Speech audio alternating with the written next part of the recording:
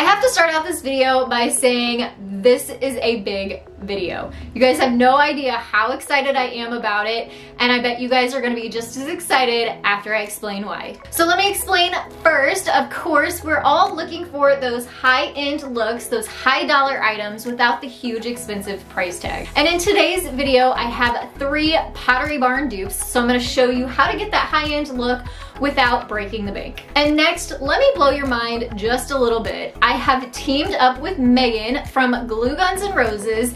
If you guys don't know who she is, please go check her out. Not only is Megan a wonderful, wonderful person, she has the most creative imagination, and she is an expert at these high-end, high-dollar DIYs. Once you have watched my Pottery Barn dupes video, please head over to Megan's channel, Glue Guns and Roses. She's also doing a $5 and under DIY challenge.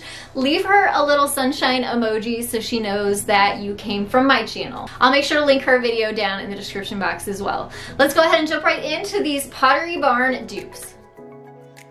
If you're joining me from Megan's channel or you are new, I wanted to say hello and welcome. I am so glad to have you here today. This very first DIY and Pottery Barn dupe, I'm gonna save you $70 or more right off the bat. We're gonna be making a wooden terrarium using these paint stir sticks that I get off of Amazon. I'll link those down in the description box, as well as a hand saw and a miter box.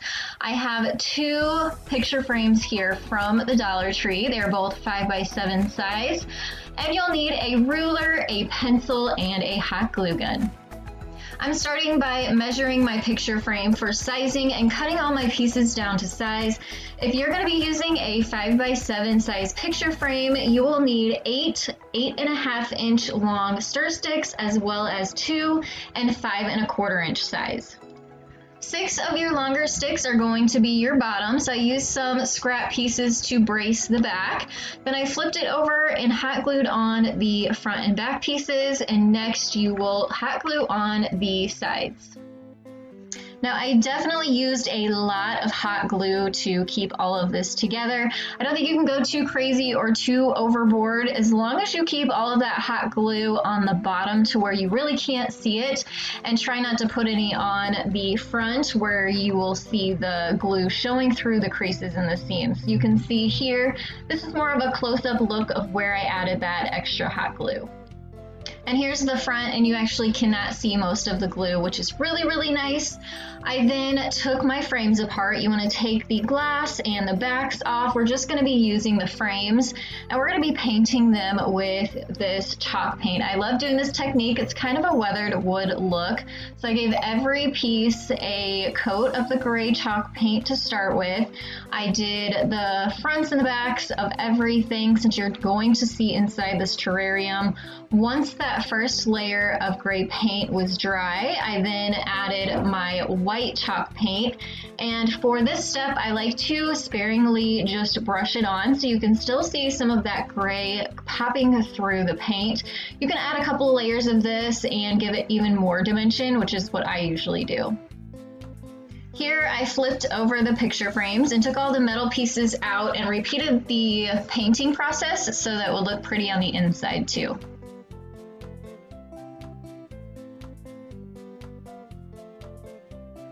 Once the paint is dry, you can add hot glue to the front side and back side of the tray.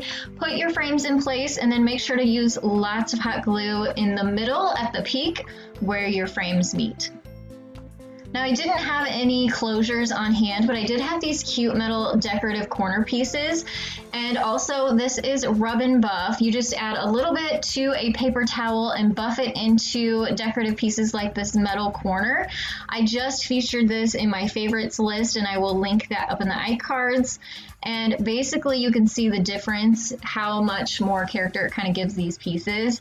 And then I just hot glued that onto the front. And even though it's not a real closure and you don't need it because you can stick your hand right through the front of the frame or the back or the sides, it just adds that extra little piece of decorative touch and kind of gives the idea that there could be a metal closure there. I just think it's really, really pretty. It adds to the dimension of the piece and really kind of ties in some of the metal in the room too.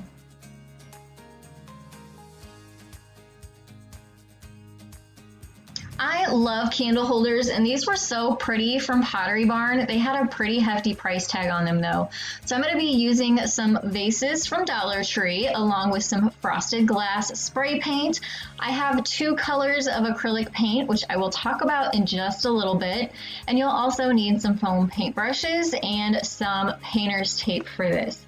So I started by going down to the basement and spray painting the vases with the frosted spray paint.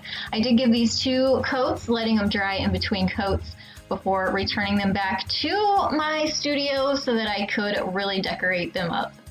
You do want to make sure that your spray paint is completely dry before you move on to this next step.